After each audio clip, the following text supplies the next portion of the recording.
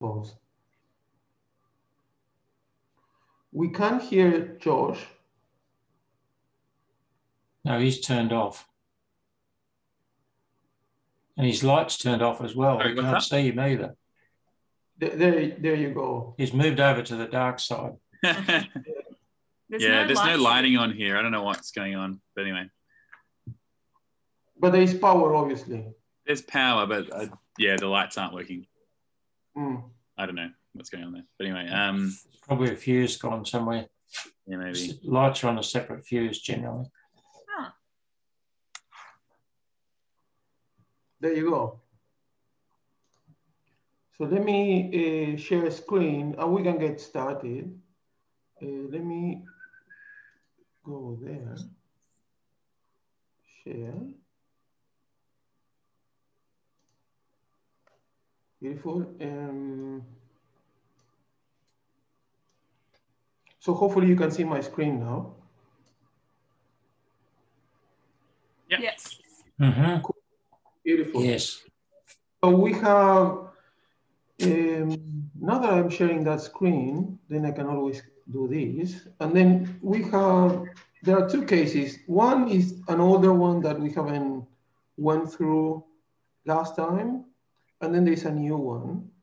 From what I remember last time, we want to be organized and we don't want to jump over new cases. So let's continue in order. So let's go through case 70. And let me share that case, the link through the chat. Okay, there it goes. Okay, so I can move this out of the way and then I'll open the case. Let me go back and try to find the history. Okay, so this should be case 70. It's an older cat, unwell for 3 weeks, fever, lethargy, cough for 24 hours. I don't think there is anything else we know. And then there are 3 images, like a kind of a routine thorax.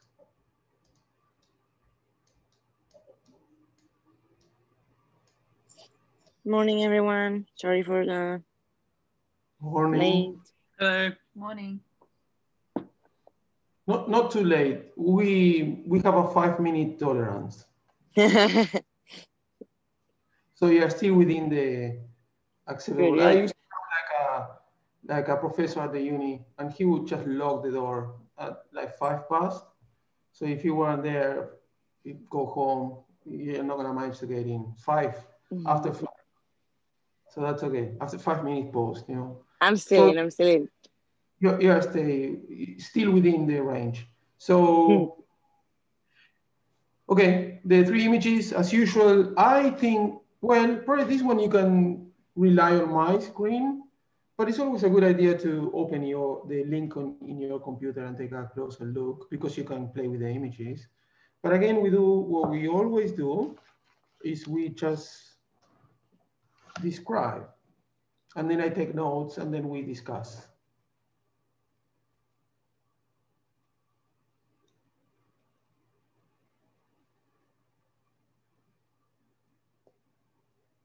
Something that we haven't talked like in detail, or we haven't kind of stopped to discuss that issue, but we talked about it peripherally, is that in theory, I always go with, is it normal or abnormal? If you really, and I make this and I kind of suggest that there should be an organized approach. Even though that sounds very nice and probably we should try to push ourselves to be organized, reality is usually more disorganized and you can control how your brain goes. So you can, but at least to have in mind an assessment of the quality of the image. And if you can do that first, it's a good idea, because if you can capture something that is wrong technically, that may influence how you read things. Make sense? So like a classic example would be, if the limbs are not, I can give you 2 or 3. So if the limbs are not pushed cranially, that's something that to take note about, because then that can explain increased kind of opacity in the cranial thorax. So probably at the end of the report, you're not going to conclude with a lot of certainty that there is something in the thorax if the limbs are like that. Makes sense? Because, or at least you need to look around and convince yourself that it's not due to abnormal or suboptimal positioning.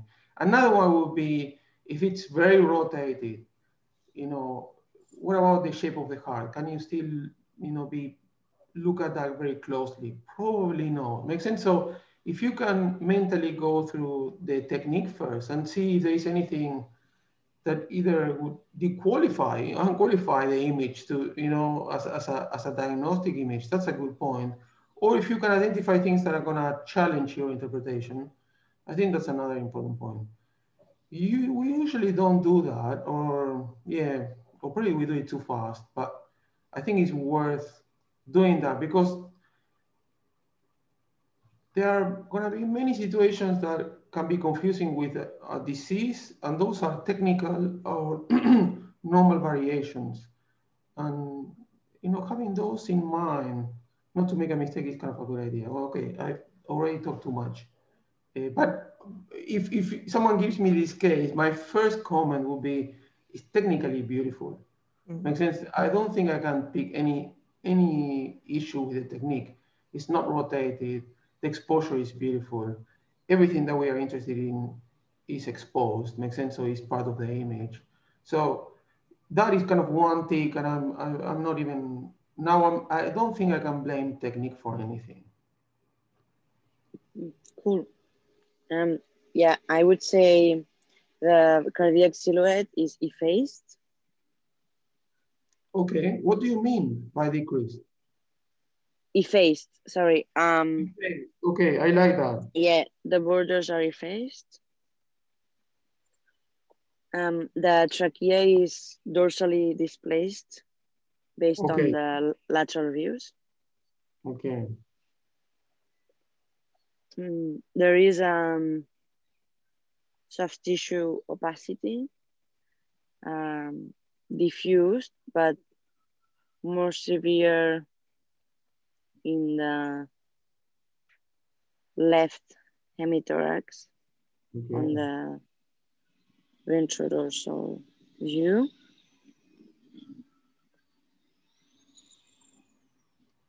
I would say it's kind of a diffused non-structural interstitial pattern. Okay. Also say it appears to have pushed the trachea and the bifurcation to the right in the dorsoventral view, as if it did have a kind of a, like I thought it was a pleural effusion, but there's kind of a mass effect there. I love that sentence, the whole thing, the whole thinking. So we are gonna, the way that I wanna take note of that is that the trachea seems to be displaced, not only dorsally, but to the right. And then there's a question mark in terms of how to interpret that. Yeah, that's a beautiful point for discussion. You can't see the diaphragm on the left-hand side of the thorax on the VD. Beautiful, another very important point. So there's effacement, we can use the same word, of the left hemithorax, hemidiaphragm. Okay, very good.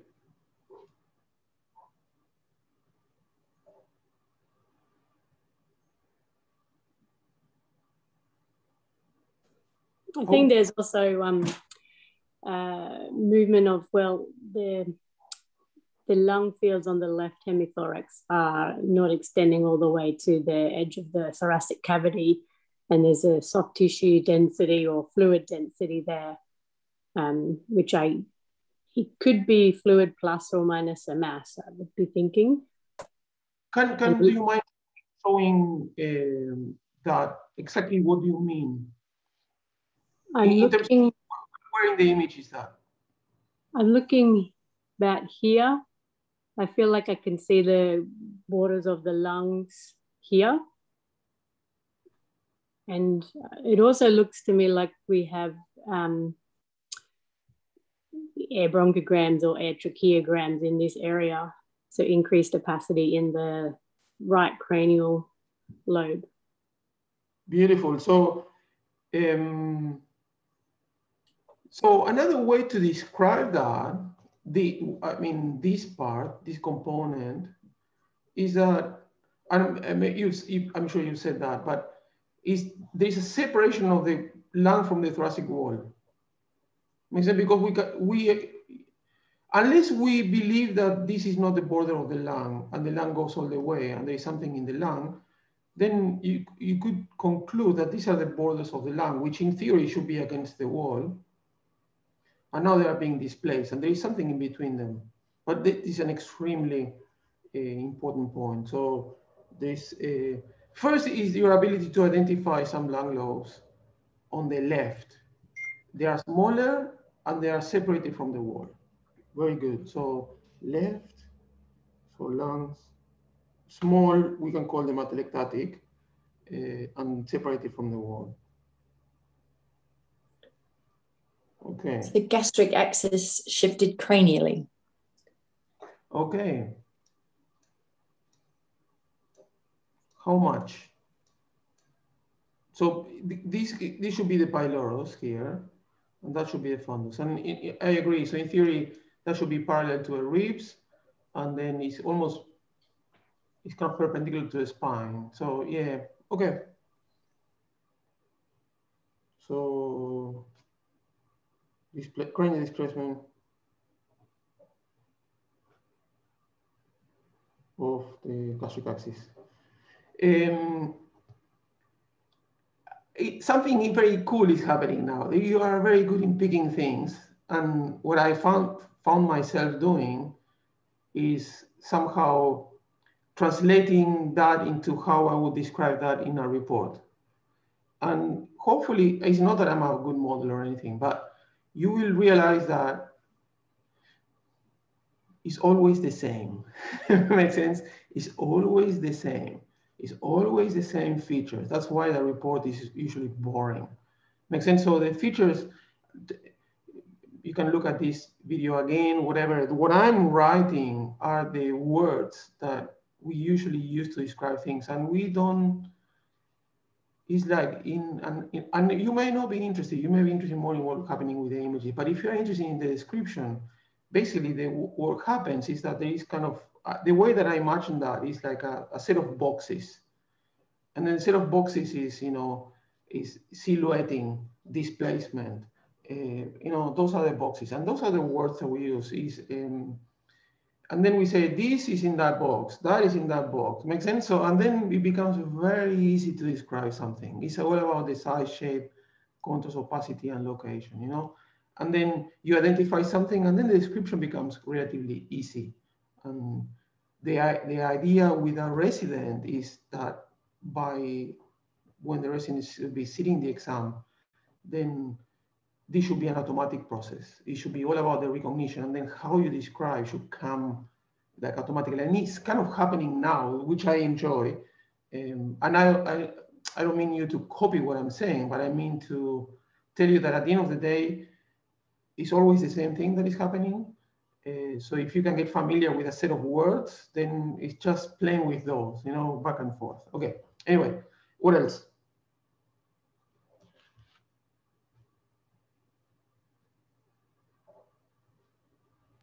We can also see the right cranial lung lobe is as well.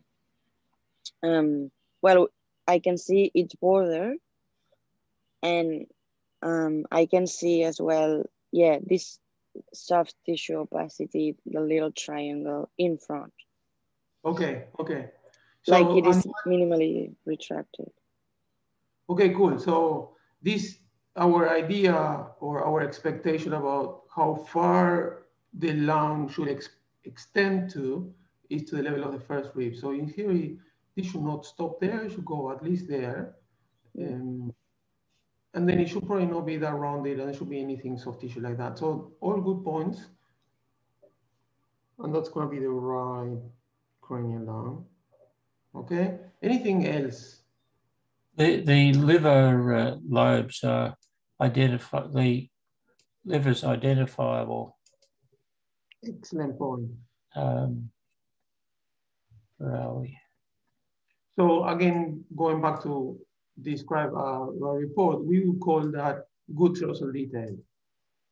Makes sense? So, and that's an extremely important point, because then we will see, I'm sure you're already thinking that one of the possibilities, I'm not saying that is for sure that, but one of the possibilities is whatever is abnormal in the thorax is going to be due to effusion. And then so knowing if effusion is in one cavity or bicavitary is very important. So that point, even though it's, let's say, a negative, is a no, there is no that, I think is very important. So yes, we can see the border of the liver. If we go back to the principles, we do see that border because it's surrounded by something that is not soft tissue. And that's the falciform ligament, and that is telling us that there is no fluid, at least in the part of, in the imaged portion of the abdomen, there is no evidence of free fluid, which is a very important point. Okay, so no peritoneal effusion. Okay, anything else? You've been extremely good describing this time, huh?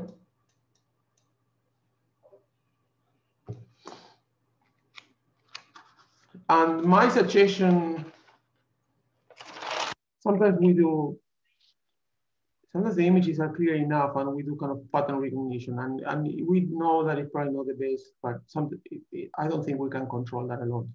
So when we identify ourselves doing that, there are certain things that we need to do not to go to that set of mistakes.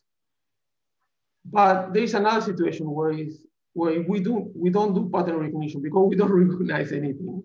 When that is the case, what we've done is the best. Makes sense? You go feature by feature, and then you kind of analyze one and the other. Makes sense? So there is a lot of literature saying, you know, you should do it one way or the other. I don't think you are, you control all of that. Most of it goes unconsciously, but at least you can be aware where are the weaknesses and strengths of each way, pattern recognizing or analyzing every feature. Okay, so if there is nothing else that you want to mention, then it's time to start trying to explain what happens, what is happening. One last thing, Mariano, and I think it could just be normal, but the last sternobrae as well, I think it might just be the way, like on the different laterals when they're kind of taken, looks like it's mobile, but I think it's probably just positioning. But that's the only last thing I was kind of wondering about. Okay, so this is kind of a small detail, but from why are you saying mobile? Because it has a different position between the two projections. Yeah, so it looks like it's kind of hinging, but I know it's kind of articulating with like cartilage, that kind of thing. And I guess like the ribs and sternum are meant to be quite mobile generally as part of their job. So I assume that's the case, but I guess I was just wondering if there's an abnormality there that could bring things like trauma and contusions into it as well, but as a possible differential, but yeah. Okay, so this is a very good point.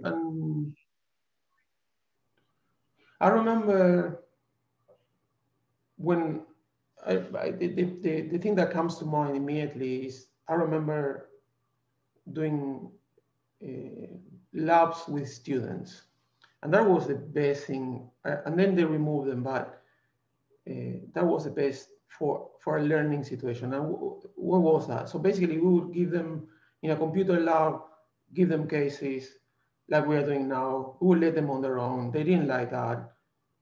For an hour or two, and then we would just discuss the cases. And in the meantime, I would just go around and then asking them. Some of them were very shy, would never say anything, but some of them were very engaging. And the reason why I'm going there is one of the things that I identify, and there's no literature about this, but I could see it happening all the time, is one of the things about experience is that you can first identify what is abnormal, and probably because you can recall different disease processes, you can kind of say, well, this looks like that. And another thing which no one talks about, but I think is almost as important, is being able to know or trash whatever is normal. And how is that expressing or coming to someone that is starting? Like in this case, a student, I remember this happening all the time. It would be something very obvious, and they would be stuck with something very minimal, a normal variation, or actually something that looked normal. And they couldn't get out of that. Makes sense? Because for them, that was something important, and so they couldn't get out. So this goes away. Sometimes we struggle with things, and at the end of the day, we say, well, maybe it's a normal variation. And I have one, so all of this is to make a suggestion and to say, okay, and you went that way. You said, well, I'm not sure about that. That it meant to have some motion because there is breathing, and then the thoracic wall should move. Another explanation about that distance is maybe cartilage. And then even though what you said, well, but it could also be trauma. But I love that statement. So then the way out of this situation is to start playing the hypothesis game. So if you say, well, what if it's trauma? And then if it's trauma, then you should kind of picture or color a picture where there should be something else. Makes sense? So there should be some degree of fracture to any cartilage. There should be soft tissue swelling, some gas in the wall. Makes sense? So can you find additional evidence for trauma?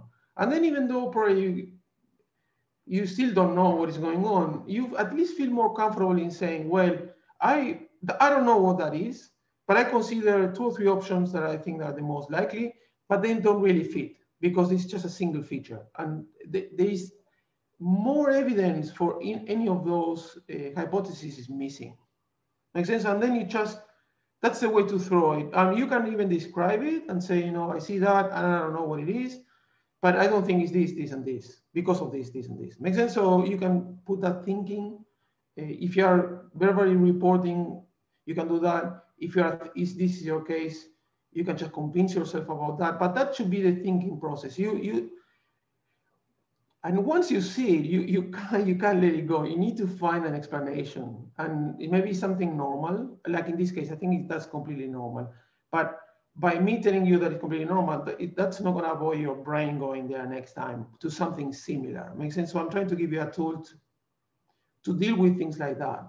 So you identify them, you cannot let them go. Anything that you identify needs to be explained. And in this case, you just do the same thing, hypothesis testing. And in this case, everything else is missing. There is no other evidence of trauma. So a trauma that laxated that or fractured that, then should have fractured some cartilage. You're lucky the cartilage are mineralized, so then you can assess that. There's no fluid. Yeah, so unlikely to be relevant. In this case, yeah, so there's no lysis if you think about an aggressive lesion, makes sense? So there's no periostal reaction.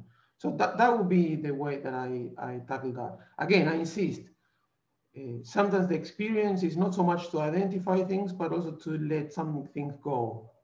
And I remember with the students, I remember spending probably more time in their trying to explain their irrelevant findings rather than to spending the time in the relevant finding. And this is not to say that they were silly or whatever. This is what happens. This is how we learn.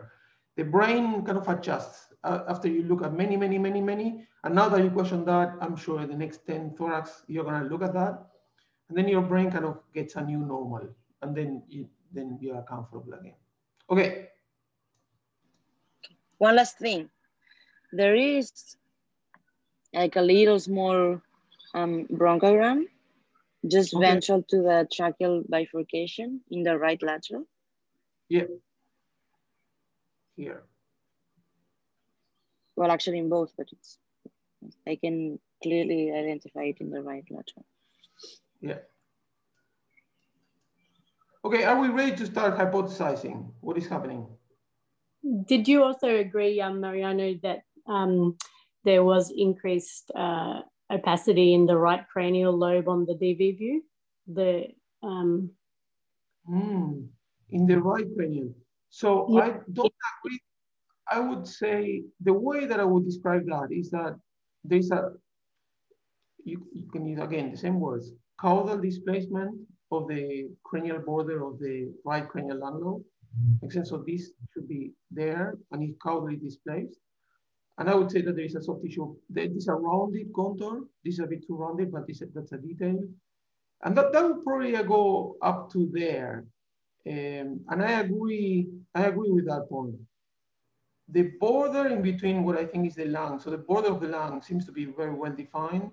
So I'm probably gonna use that to say that whatever is producing that displacement is outside the lung. Makes sense? That this is not within the lung. So whatever is here, where the lung should be sitting, is not part of the lung, it's outside the lung. And the reason why I'm gonna be saying that, I'm now moving on into interpretation, is that border, I cannot see that border. So let me draw.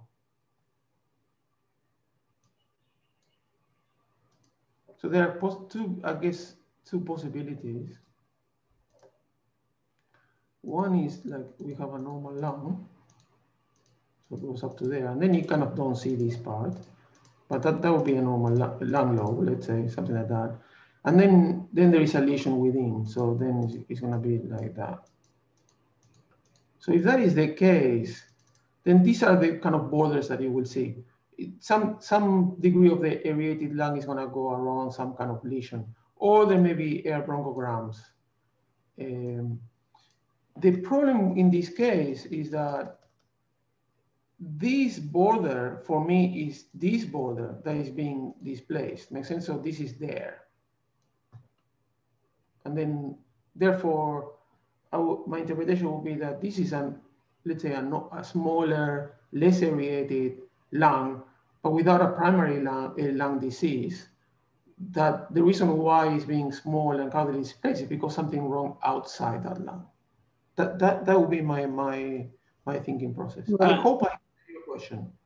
And does that explain sort of the increased opacity in this area, that you just have maybe partial atelectasis as well? It looks like you've got air bronchograms or air tracheogram, but we don't know if that's infiltration in the alveolar space or if it's just sort of compressed alveolar space. So what we clearly see in here, the feature that I would pick is the feature that the trachea is displaced. And that's why having a perfectly straight radiograph is so helpful, because it's not severely displaced, but the projection is perfectly straight and the trachea actually does go to the right. So that would be the point that I would take. I would probably have a different explanation for the border effacement of the heart. I think there is still some, so remember that there cannot be an air bronchogram in the trachea, because the definition of the air bronchogram is an airway that is surrounded by soft tissue, and the soft tissue is the lung. So basically the idea of an air bronchogram is reserved for airway within the lung. In theory, there is always an air bronchogram or a tracheal bronchogram, because the trachea is always surrounded by soft tissues. Right, yeah, it's just shifted. It's shifted. Yeah. So then I will not be too concerned about the outside of the trachea, because it's always, remember that in a radiograph, if we are able to see the wall of the trachea, makes sense? So the outer border, the wall, and then the inner border. The inner border we always see because there is gas. Then we jump on that and we say there is pneumomediastinum, and because there is gas out. So basically there is no, the normal is not to be able to see the outer contour of the trachea. So if in this case you don't see the outer contour of the trachea, then we are dealing with something normal. Makes sense? It's the whole, another way probably to call this is to say, instead of saying I mean, it's not wrong, but you say the trachea is displaced. Actually, the conclusion to that finding is not the trachea is displaced, it's a mediastinal shift. Yeah. Is the trachea is telling you that the mediastinum is shifted, the whole thing. Now the trachea is a visible component of that mediastinum, but usually the trachea doesn't go away from the mediastinum. Make sense? So hopefully I answer your question. Yeah. Thank you. Okay. So explanations. We are still now trying to explain the findings. So you mean like what's happening? You know, how can you explain? Yeah. As a summary, I think if I go through the findings, there is effacement of the cardiac silhouette, effacement of the left hemidiaphragm. There is a mediastinal shift. There is interstitial pattern in the right lungs.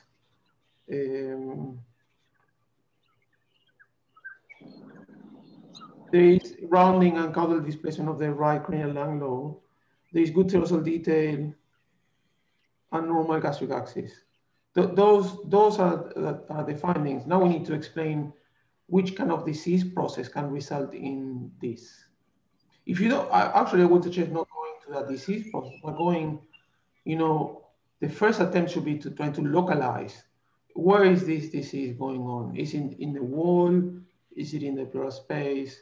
Is it in the lung? Is it in the mediastinum? Is it fluid? Is it a mass? Is it a combination? It makes sense, that kind of assessment. And then after we go through that, then we can try to identify a disease process that can result in disappearance. Yeah. Okay. So for me, the disease is located mostly in the pleural fusion. In the pleural space. Yes. And it's more likely to be liquid than a mass, so pleural fusion. Okay. But I think the dorsal displacement of the trachea, even if it's not severe, makes me think about the cardiomegaly as well. Cardiomegaly, okay. Okay. I hope we have people ready to argue against that. to challenge those ideas. Me too. I'm gonna go for something different. I'm gonna say cranial mediastinal mass, probably mainly right-sided. I think the right-sided. Sorry, left-sided. Yeah. And I think the left-sided effacement is probably pleural effusion because it seems very diffuse as opposed to a mass, but there could be soft tissue stuff in there as well that we can't see. So I'm going to go cranial mediastinal mass with the left-sided pleural effusion. Okay, so basically you are almost in agreement, but you are saying, in addition to whatever you said, there's a cranial mediastinal mass, which may be the beginning of the story. Yeah, because I agree. That would push the trachea up. You'd get the mass effect with the trachea to the right, and I guess just the left hemithorax is the bit of the unknown quantity, whether it's fluid or soft tissue, but it seems so diffuse, I'd probably punt for fluid over soft tissue, but I'm not sure. Beautiful. Anyone else? I remember I give you a little bit of a whatever. I found that I have a contrarian personality. So if you push me one way, I like to go the other way. So, and I had that, and I was a little bit like annoying during my residency. And then, but then because I enjoyed, I let's say, encourage people to be like that when I was training other people. So I remember playing the kind of a professional disagreeer, you know, whatever you say, I will find an argument against. Devil's advocate. Yes, exactly. And it came so natural to me. And I think it's a beautiful exercise and it should not be taken personal. It makes sense? It's an exploration of ideas. So let's see if we have any devil's advocate, you know, anyone that wants to argue against it. or to find the weakness of that idea? Is there any point where that argument is thin, you know, where we can just break it? That I would be like when all my resident mates were doing this exercise. This would be in the morning, every day, we would do this. We would pick a case or two and then have this discussion. I would always disagree, But just, you know, for the fun of it, yeah. So any disagreement, anyone that wants to either find a new explanation or challenge, or say, you know, if this is like this, why is this not happening? Why is this, you know, asking for more explanations?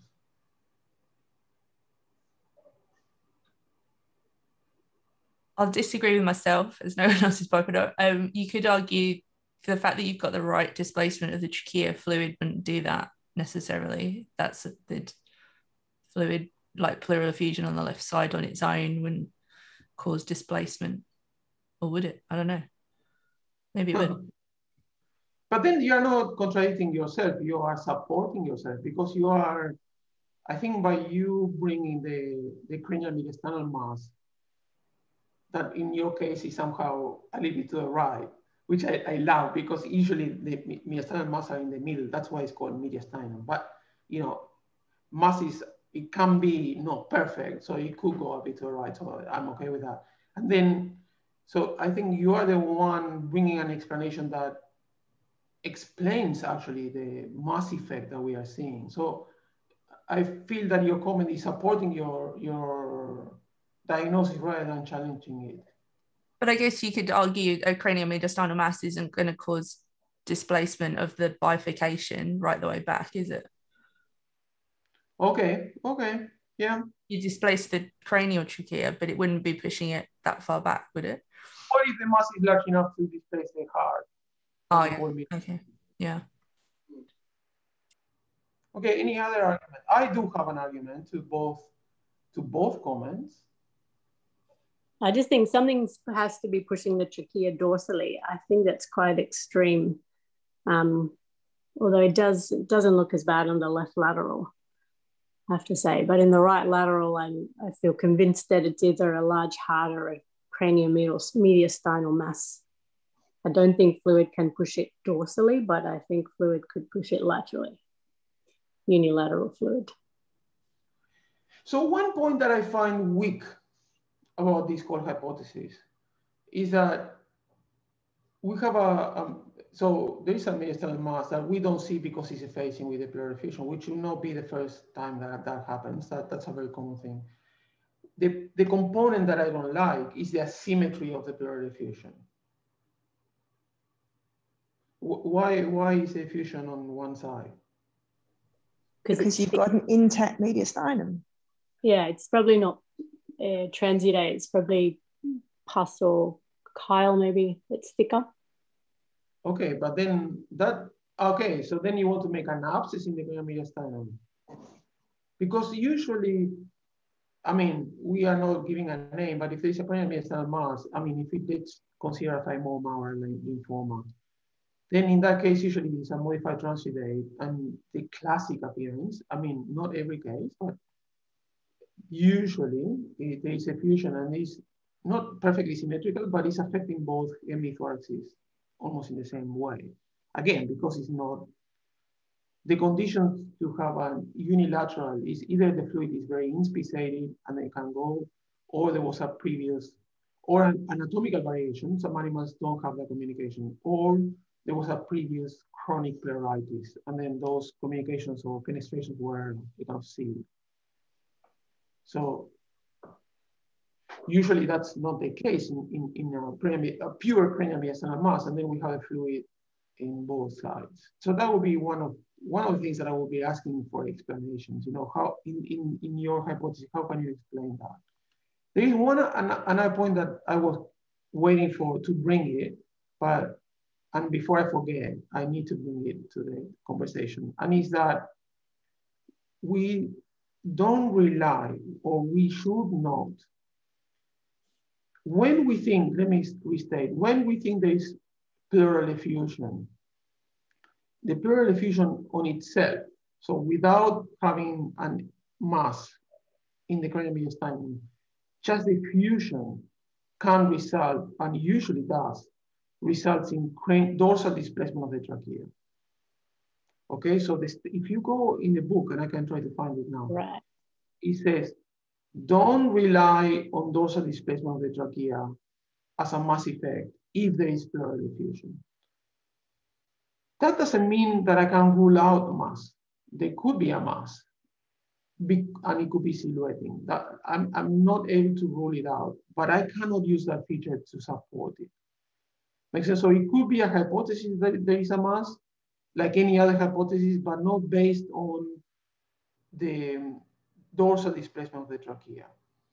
The book continues and it says, if there is pleural effusion and there is narrowing of the trachea, even more, if there is focal narrowing of the trachea, then you can think about a mass effect, because fluid on its own cannot result in narrowing of the trachea, but it can result in dorsal displacement. I hope I was clear enough communicating that statement. I can probably copy it. Makes sense. Okay.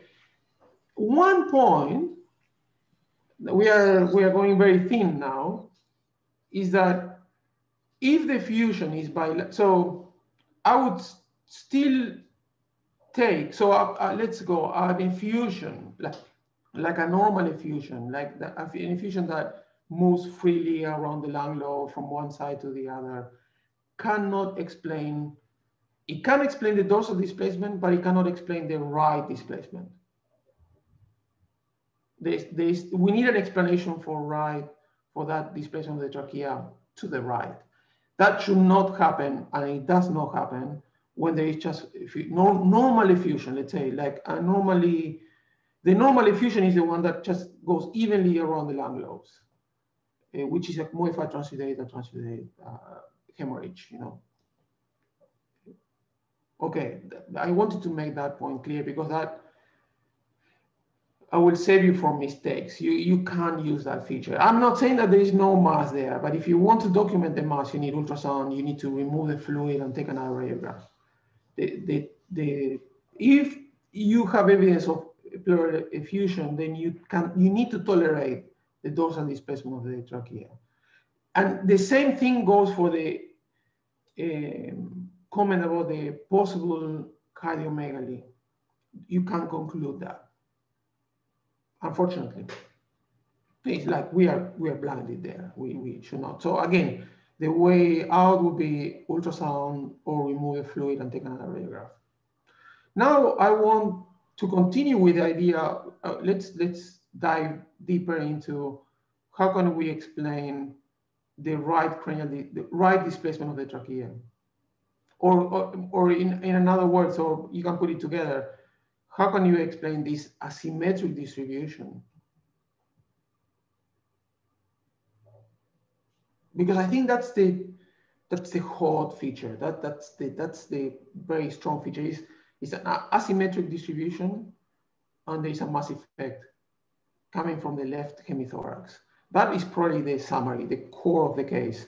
There's an asymmetric disease with a mass effect in the left hemithorax. So the question is, how can we end up with that?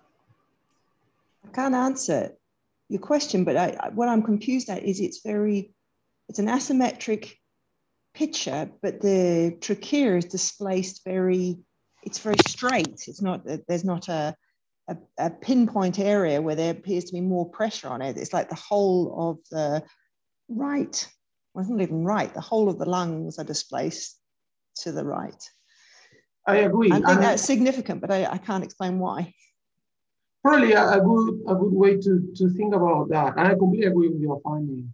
It would be, instead of something like directly pushing the trachea, we can think about something moving the whole mediastinum.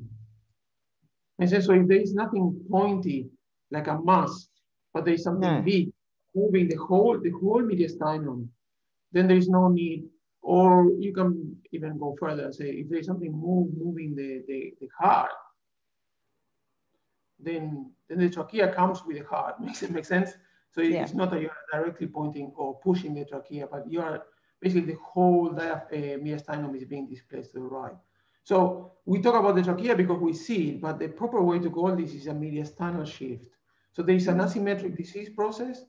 I think it's in the pleural space, in the left, limited or a lot more severe in the left hemithorax with an associated mass effect. That's the core, that's the summary. How can we end up with that?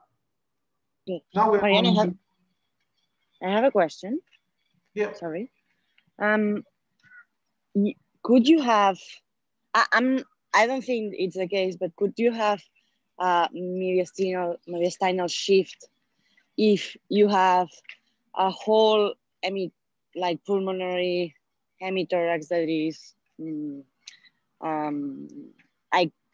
collapsed with atelectasia? Could this give you a mediastinal shift? Absolutely, and that would be a case of a unilateral pneumothorax. Makes sense? Okay. So you have unilateral pneumothorax, then there is gas in that hemipleural space, in the pleural space on that side. The lungs are smaller, and then the heart shifts to that side because it's empty. Makes sense? There's no lung is smaller. So another and now we are going big concept, but very useful concept. Anytime you think you see a mediastinal shift and you're convinced about it, because it could be rotation and other things, two very important points. You can either pull or push. That's it. It's either one or the other. So now you need to start thinking, is there something pushing or something pulling? Okay, yeah. But in this case, when you have atelectasia, then you would see the lung lobes more dense, like with an interstitial alveolar pattern. What I don't like about that argument, the argument against the pneumothorax that I was pointing out. The pneumothorax, so there's going to be gas in that hemithorax. The lung lobes are going to be atelectatic, therefore smaller. In that case scenario, then the heart is going to shift towards that side. Makes sense because it's empty. The lung is smaller. So why? The animal is going to be compensating by hyperinflating the unaffected lung lobe. So those are going to get larger. So there is every possible reason to think about the heart moving to the affected side. There is an exception to the rule, and the exception to the rule, which I'm more than happy to bring a case because I love this, is a tension pneumothorax, where that pneumothorax, there's not only gas, but there's gas under pressure. And that whole pleural sac is acting like a mass. Make sense? And then in that case, then there's going to be, and this is the hallmark of a tension pneumothorax, it's going to be mediastinal shift to the unaffected side. Make sense? Because now the affected side has increased pressure because it's a tension pneumothorax, there is a valve, and now this, like in this case, actually the trachea is moving to the unaffected or the less affected side hemithorax. I guess you've got like the mass effect on the left side. It's either like a diffuse mass that's causing the general push. I guess the other option is it's got like a diaphragmatic hernia, although its liver looks in the normal place. So, but I guess it could be fat or omentum or something because we can't see the diaphragm on the left side. And then fluid as well. And fluid as well, yeah. So I have no arguments to your first lines, which were the diaphragmatic hernia. So the diaphragmatic hernia is the diagnosis, two aspects of the diagnosis. One is if you actually see abnormal structures in abdominal structures in the pleural space or in the thorax, and that's the easy.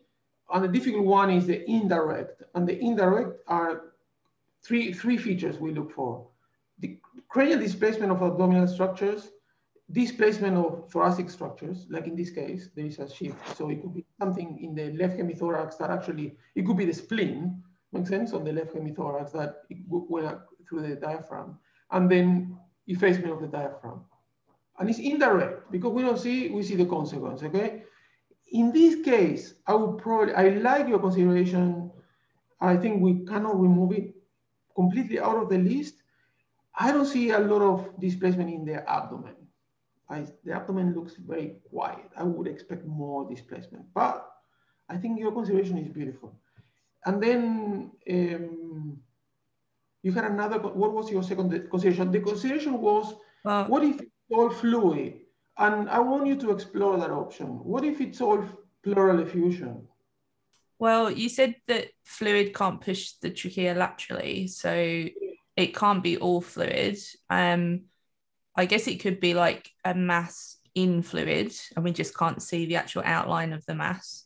But I guess the mass would have to be relatively diffuse to cause the sort of general push of the trachea rather than like a curve, like Jill said. Yeah. Okay, good. So for some reason, I'm remembering like music. You know, music it builds sometimes attention, and then there's time to release the tension. So I think now we are at the time for me to release the tension. We build enough tension. So the answer to this case is one of the exceptions that I mentioned. I said fluid. If you know, I gave you exceptions about how we can have unilateral effusion, and one was if we have inspissated fluid. So this is exactly how a pyothorax could look like. I'm not saying all pyothoraxes look like this, but this is a unilateral pleural effusion. And it's acting like a mass. And the reason because of this is, and this is a confirmed case, the reason is because the fluid now is not free. Makes sense? It's kind of, we call it pocketing of fluid in the pleural space. And the minute that you start having pockets is the minute that those pockets are acting like masses. Make sense? They can't move around, the fluid cannot move around, and it's acting like a mass. So this, the way to summarize this is an asymmetrical distribution of pleural effusion. One of the differentials that you need to be thinking, including mediastinal shift, is pyothorax. So it's still a pleural disease, but now we have a reason why it's so unilateral and why it's acting like a mass. Someone could ask me, could there be, in addition to that, a mass in the mediastinum? I said, yeah, you could, you know, obviously. There's effusion, so I don't see it. It could be.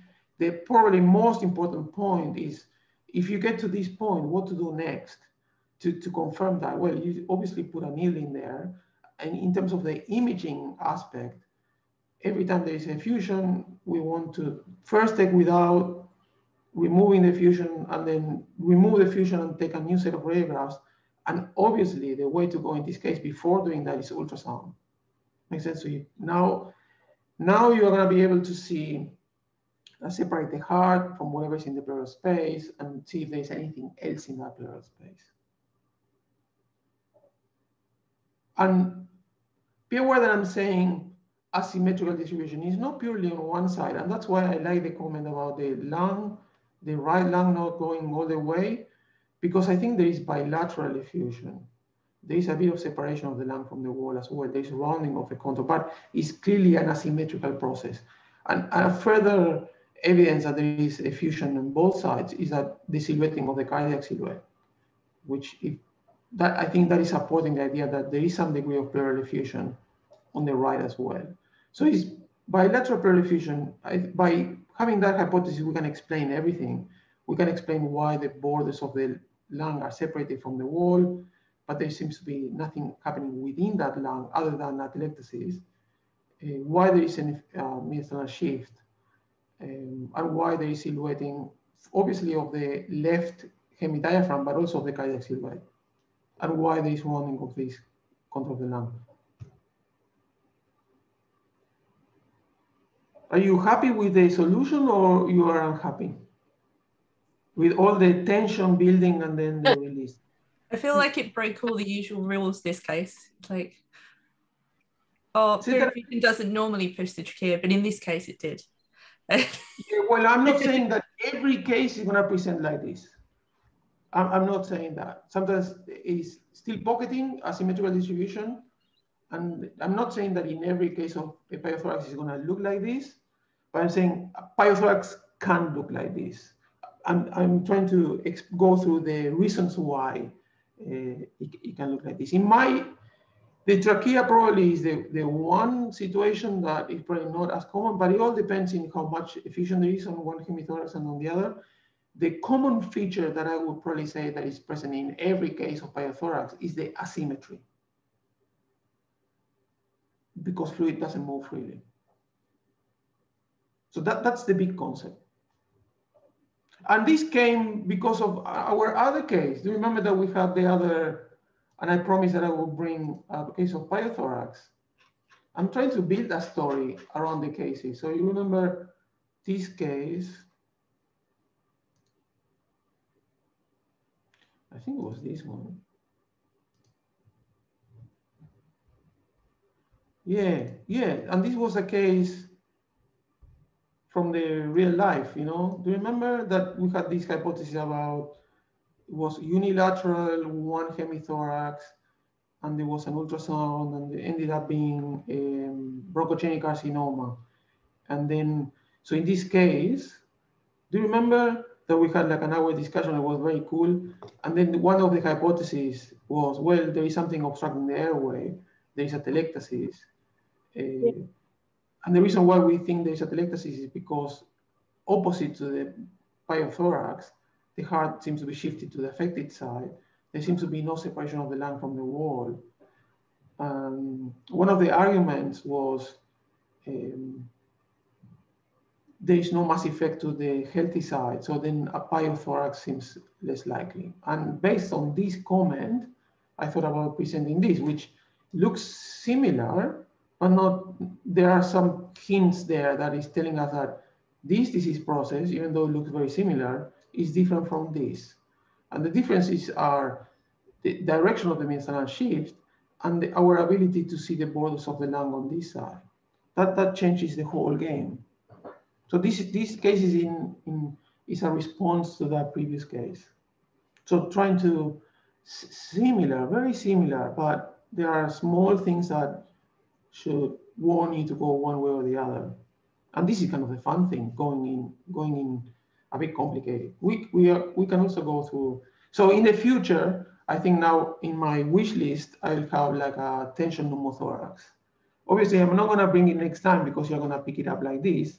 But sometime down the road, I want to bring one, and then we will come back to this discussion about mediastinal shift, which side, how we're going to use it.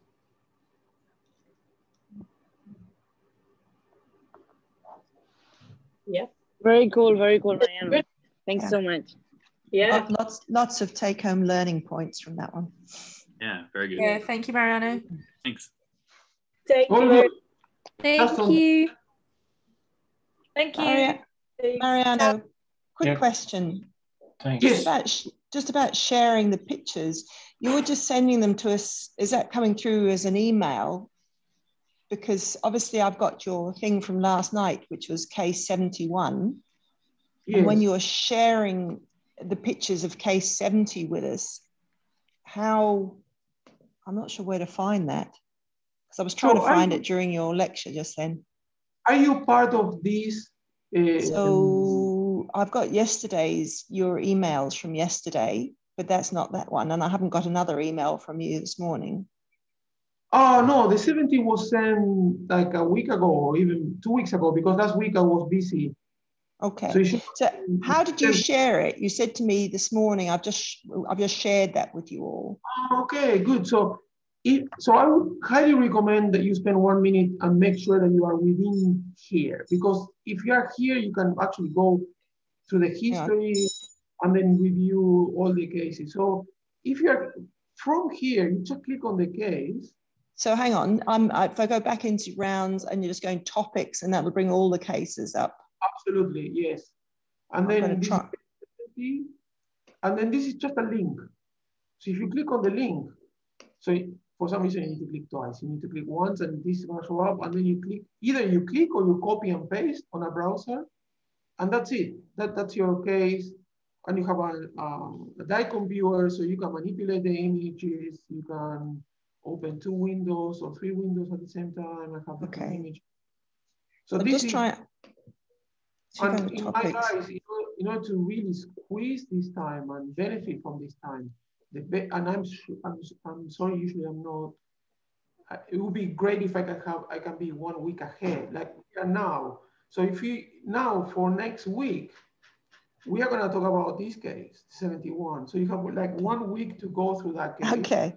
Okay. And then you come with all your your questions, thoughts. rather than going through the case as we go together, because I think there is not too much time to think, and sometimes it's good to do that in a quiet, open the images, take a look, take notes, go through the book. Makes sense? I think that would